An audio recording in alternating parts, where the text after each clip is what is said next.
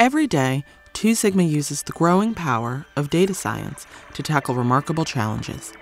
Working together, our engineers and researchers aim to harness machine learning, massive computing resources, and other technologies to build cutting-edge predictive tools. It's a revolutionary way to try to forecast almost anything, even the popularity of ice cream flavors.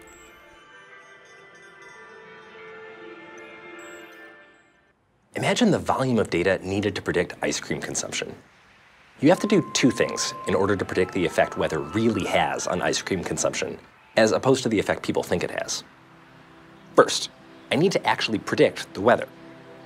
I used to be fascinated by weather as a kid, Dopplers, radars, meteorology. That's when I fell in love with predictions. Anyway, I was able to build a model aggregating lots of weather data that could predict some basic weather stats in a given location, though it took a whole lot of horsepower from our compute farm. Then I needed to know how the weather affects ice cream consumption. It turns out temperature and rainfall are really strong predictors. In New York, for instance, there's a high correlation between hot weather and consumption. This is the thing. That's a crude model, and not 100% right, and not helpful. My model, though, it's got this beautiful specificity to it, and that's powerful. The challenge is that we have huge data sets and lots of smaller ones.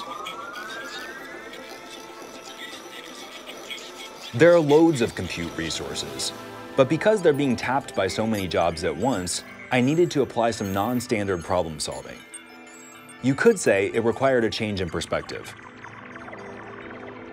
This is really an optimization problem. With some heuristics, we can estimate the relative importance to each user, and with some log analysis, maybe tell how long they take, and what they'll have in common, maybe what resources they'll tap. And with some dynamic optimization, we can intelligently use all our computing power without sacrificing much. Doing this at small scale would be easy, but at our scale, the engineering challenges behind this are, let's just say, super fun. That's what I do. I have a ton of autonomy. I work in a polyglot environment, Java, Python, Scala, Clojure, and I get to be creative, even when it comes to ice cream. The largest data set I could think of was Instagram, so I started there. I trained up a neural network, but there was just way too much data. So I boiled it down to something a little friendlier, using tsne. Immediately, I was like, awesome. Although not all relevant, but that's okay. I'd clean this up later. Anyway, I had those 4 queries scouring Instagram history, building an image corpus on our servers. Then things got interesting.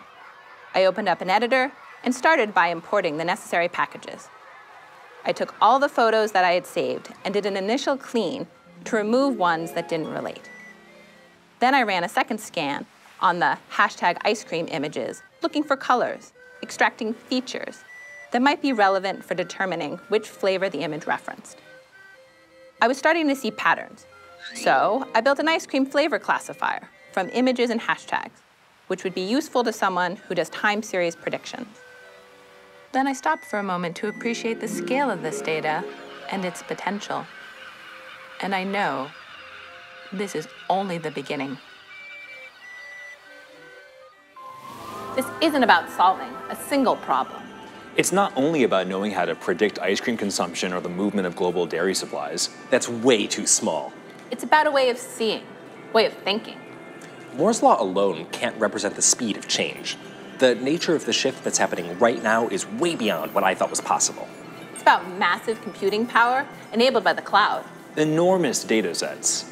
And creative analysis at the speed of conversation. Turning many whispers into a shout. It's in our nature to ask questions and to see problems in a different way.